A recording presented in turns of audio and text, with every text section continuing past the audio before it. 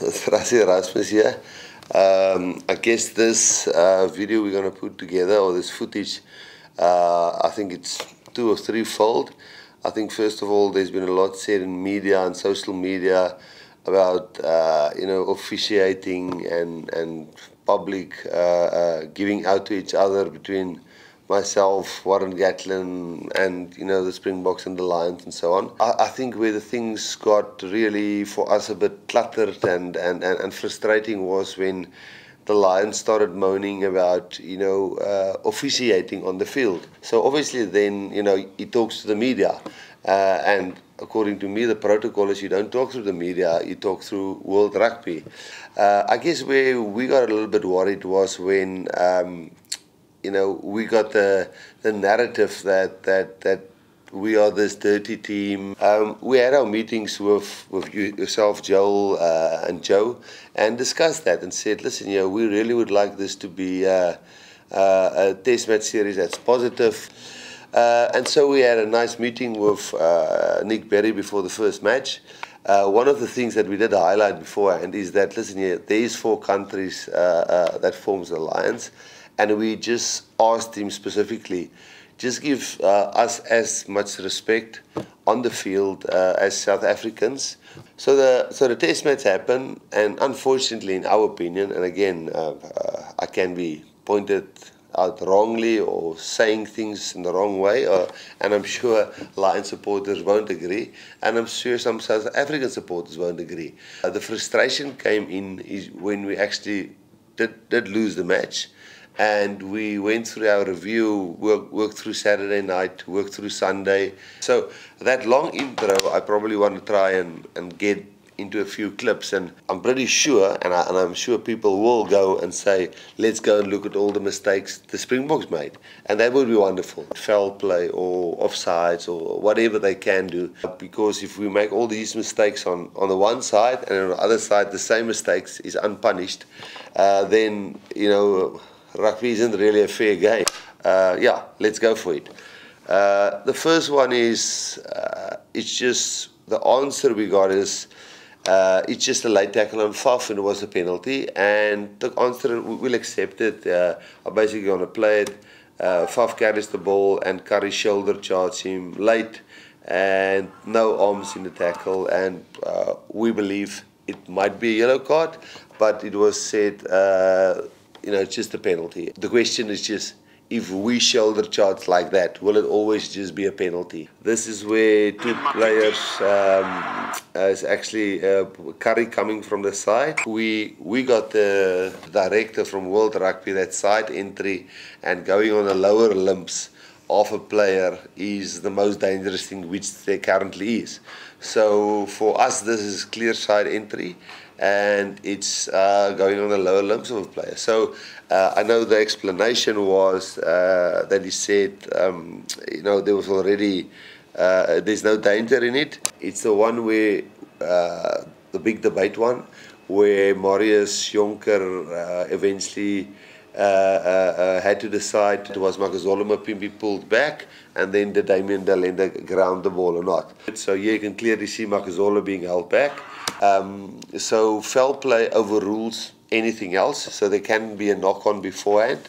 The explanation which Nick gave me is that foul play must be dangerous to overrule something else. Now, I've looked through the law book. I can't find the place where it says foul play must be dangerous to overrule a previous mistake like a knock-on. Having the narrative being imprinted that we are more into foul play and to dangerous and reckless play than the Lions. Here Bongi goes in for a tackle, and it's a safety belt tackle like we all call it. It's around the shoulder, arms around there, and we accept it. The problem, however, is when you look at the following. That's what the penalty is for on halfway. If you now compare this tackle here, where Damian Dalenda carries the ball, both number 21 and the centre, both have seatbelt tackles around Damian Dalenda's shoulders / neck.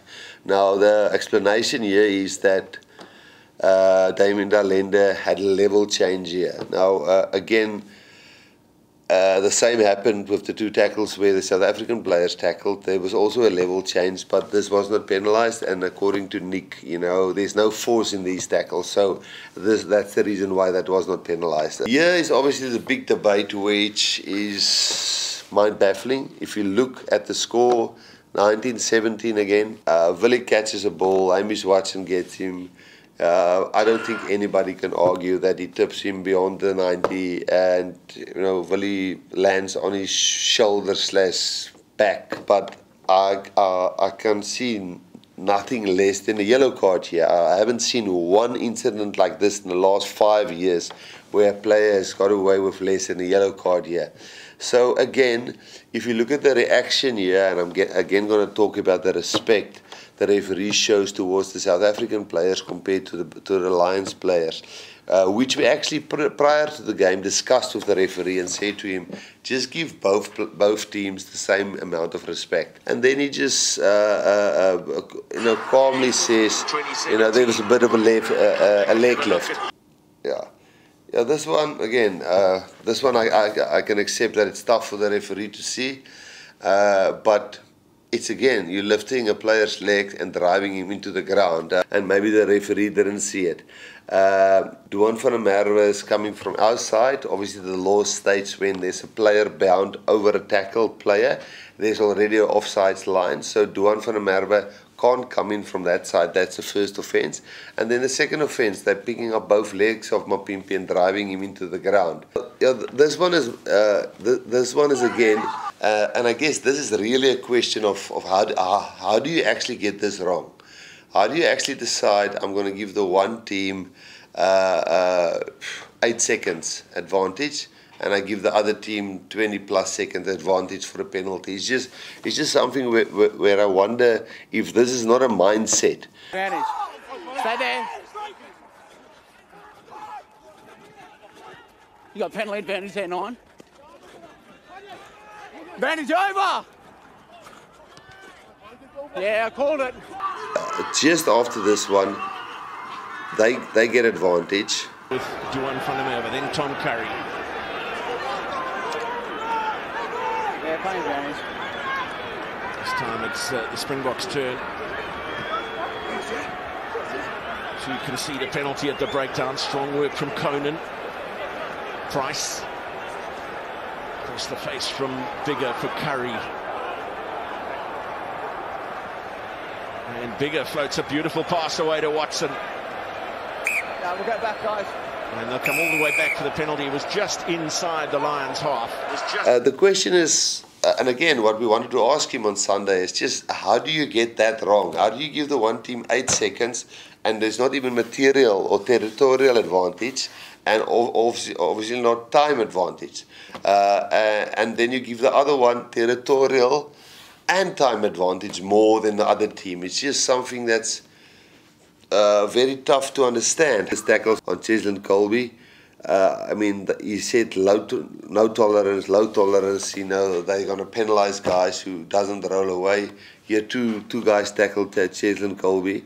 You've just seen how they've penalised Kwaga for not rolling away.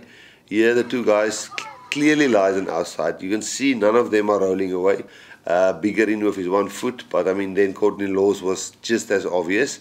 And now you can see how Faf struggles to get the ball out, and not that 10, not the 9, none of them are rolling away. Here, exactly the same, last play of the match. We need 5 points. We do the kickoff. Damian Willemse wins the ball. Now 13 in the 22. If you think of the previous ones where he penalised us for not rolling away, I mean, there's no attempt. We're for 13 there. He's lying on our side. It's the last play of the match. We are desperate. He's now fully lying on our side. The ball comes out, and he still didn't roll away. So, again, consistency is definitely out the window, and I think his reason was the ball is immediately available. Here's an example of where we probably saw there's going to be a tough day at the breakdown when we had this line break and it's minute 21 and Sia has the line break and we have totally overlap on the left hand side. Now Uteja leans over the ruck. He in my opinion, he's not carrying his body weight, but I'm sure you'll say he is carrying his body weight. So let's say fair enough, he's carrying his body weight. And now Faf is on his feet, trying to play the ball, and Itoje is pushing the ball to the ground. Sia is not touching the ball at all. We managed to get the penalty against us, which in my opinion is almost a cynical foul, pushing the ball to the ground there when we have an overlap on the left-hand side. Kwagga gets the ball. We feel he's got a clear pull on the ball, he's lifting the ball. But he actually says, I think he says no clear lift on the ball. So here is Trevor Nyakane, the next one. Alvin Jones is carrying. Trevor's got his hands on the ball. He's trying to lift the ball, and he's got the ball in the air. It's a penalty against Trevor. So again, I say you can get these easily wrong. And you can dissect it. And I know this is the area where you say, now you're nitpicking. But I just think if you can apply the law the same right through the game, that would be great. He's playing on. Okay. Sorry guys, just took a while to get it through. No. It's just a knock on, guys. And then Sia comes to him and said to him, it's a knock on, and the player was in front of him. And it's almost like he's having a laugh at Sia. You can see Sia still there talking to him, but he's just ignoring him. The same with the TMO, and I guess that's where Warren Gatlin in the media, and that's why we're a bit out in the media this week. Yeah, this one, Nick came back to us and said to us, yeah, you will actually talk to Joe, you and Joel about this. He actually requested in the pre-match meeting that we don't, when a ruck has collapsed, or it's a dead ruck, that we actually don't go and pull and tuck and make it messy at the ruck. He actually requested that. We actually told him it's part of our tactics, and he said, can we please change that? And so we went to our team and said, listen, yeah, we're not doing these tactics anymore. Then in the game, they do exactly the same. Right in front of him, there Tyke Furlong hangs over, he pulls and he makes it easier for Mario Itoje. But then exactly what he told us not to do, and we must change our mind, he then allows them to do. Here you can see again Tyke Furlong, he's actually now jumping onto the ruck. He's actually collapsing a ruck, which is totally against the law. He's not even disrupting the base of the kicker. He's just jumping purely onto the ruck. Now, for somebody that told us, listen here, we must change our behavior because he's going to penalize us. Surely, in the position where he's standing there, he can see that Tyke Furlong is actually jumping onto the guy onto the ground. This one is for me one of the most, people laugh at this one, but even at primary school level in South Africa, we get taught when a player lies on the ground, you leave him lying like that until the medics come up. We actually have a program called Boks, which we follow strictly, where we know when a player is down on the ground, you don't touch him, you actually leave him in that position. Now for me, it's actually incredible that three things in a row happens here. The first thing is, without a doubt, I can show you three angles where Cheslin Colby was played in the air. So there was no penalty or referral for him being played in the air. That's the first part. Then the second part, he actually landed infield and then he was taken out. And then the third thing, Vunipola comes and just he pulls him up from the ground as if he's just a doll which he picks up. If that was a serious neck injury or back injury, I don't think he would have laughed and had these quirky quotes which you currently have in the newspapers and which is all over social media. So I think this shows a total lack of respect for the Springbok team, and I'll play this through and you can decide there. Now in this one, the flanker goes up and scrums, and our loosehead, Oxenje, is actually out for the next week or two with a neck injury after this. I mean, it's clear and obvious that you can't allow the flanker to scrum onto a loosehead who's in a compromised position and then lift him up, and that's where his neck got injured. So it's not like this is not in front of the referee. Look at the bind, and then and then they get the penalty. So apart from Ox being injured, their guy scrumming against our loosehead, and then after that he's grabbing Siya Kolisi. Nick actually finds a way to give the penalty to the Lions. And I know in some of the clips I might have sounded sarcastic. I apologize for that. I guess the frustration is just, I don't understand how at this level we're waiting for 12 years to play a match like this.